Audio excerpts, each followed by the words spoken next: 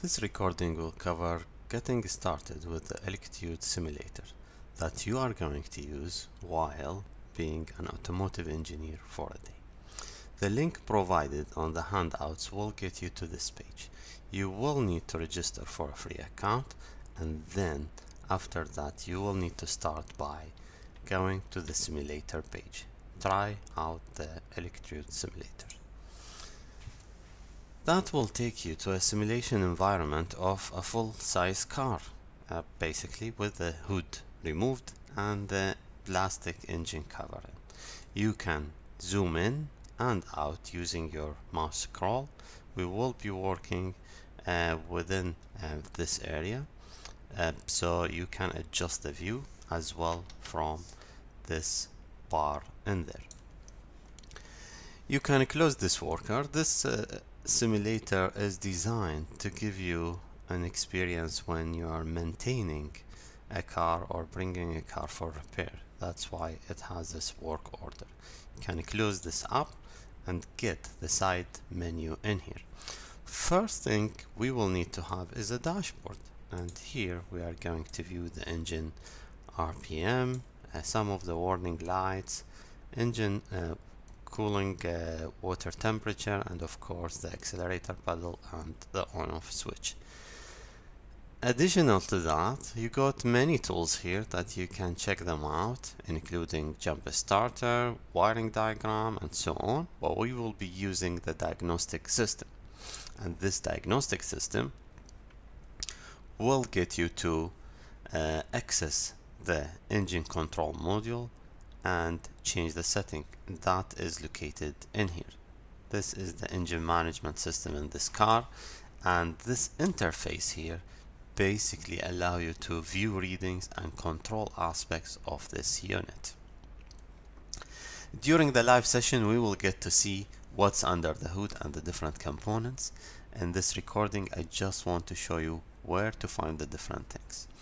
So let's get started, and that is first by switching on the car. So let's turn the ignition key here to the second position, and that's basically to get the car into on mode, but it's not yet started because always with a key start car you will need to get the key to the start position. Nowadays many cars comes with a push button, and push button will be really getting the switch to this position for limited time. I'm holding my mouse click, I'm click and hold, and that is starting. It comes with a really cool sound effect that you can hear the engine. The more you come close, the louder you will hear it. You will hear it also accelerating as you push the accelerator pedal. If you want to change the audio setting, you can click on here and reduce the volume or increase it. On this lower menu here, that will allow you to remove parts, change them, and get them back in. What we will be using next is the diagnostic system. And let me just arrange this in a way that I can show you more of the available parameters. So yeah, this looks good. We'll start first by identifying the vehicle. You can see all the other tabs are not, and this is what you will do in reality whenever you connect a diagnostic system to any car. You will need to start by identifying the car. It will take a minute, and every car comes with a vehicle identification number that is a VIN, and this is unique for cars. This is a standard across the world that has 17 digits and give you almost all the details related to that car, the brand, the year of manufacture, and many other details. What we will be looking to is to read the values from the different sensors in this car. So we'll go to systems here, click, and then engine management. On engine management you get to have to access different information, and you will be able to do some tests. But what we are after here is the live data, and you will get a long list of different values that you can basically view as the engine is running. We are interested in particular with the engine RPM. We can look at air temperature if you want, but we are looking for air flow rate. You can basically click on whatever value you want to read, but these two are the minimum requirements to complete today's task: engine RPM and air flow rate. Done with that, I'll just get this window a bit smaller, and then you can click on display selection. And here I got two values. You will get on top of the list the value reading, and then minimum and maximum. Of course, minimum RPM is 0 when the engine is not turning, and these are revolutions per minute. Maximum is 7,250 in this specific engine. Airflow rate at the moment is 3.1. Looking at the unit, it's grams per second. What you will be required to do is to change the accelerator pedal location, basically just like if you are pushing it by your feet, to reach the correct value of airflow rate based on your calculations, and that will give you an RPM.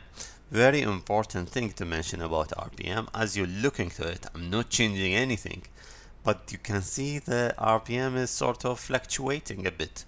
That's absolutely fine. This is very normal for car engines, and the car engine normally idle around 1000 or a bit less than that. So if you get to a reading that's slightly changing, plus minus 5-10 RPMs, that's absolutely fine. That will have minimum change on your final results.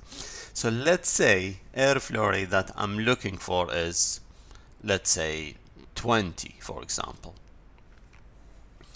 I will come to the accelerator pedal here and pull it slowly, and if your audio is on, you will be hearing the engine is actually accelerating. I'm going to reduce that here for me, just to avoid having noise on this video. You can see on the graph also the reading is changing and logged for you.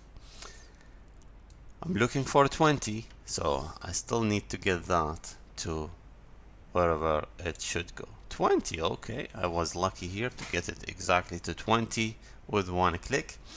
So this is the RPM now, 4,400, and this is the value you want. As I mentioned, it might be fluctuating a bit. That's okay. Just give it a second to settle down and then record the value. So 4,600 is what I will take for this specific reading. You will get this back to your sheet, plug it into the provided equations, and get your final results. Whenever you are done with all this, please feel free to come in.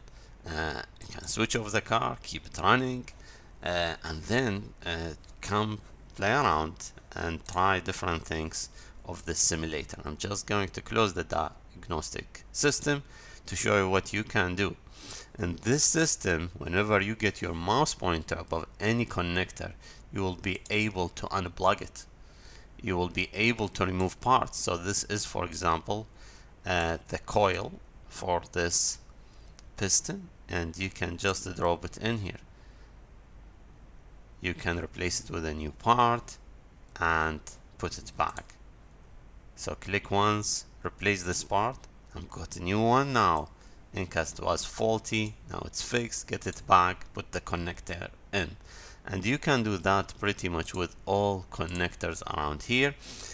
Battery is there, and all the sensors, the fuse box. You can also have a multimeter to do some measurements. Let's measure the battery voltage, for example, here. It should read around, absolutely, 12 volts. So I'll leave you to check this out. Hopefully this short recording will get you started, or at least get you through if you're stuck anywhere. Thank you for watching.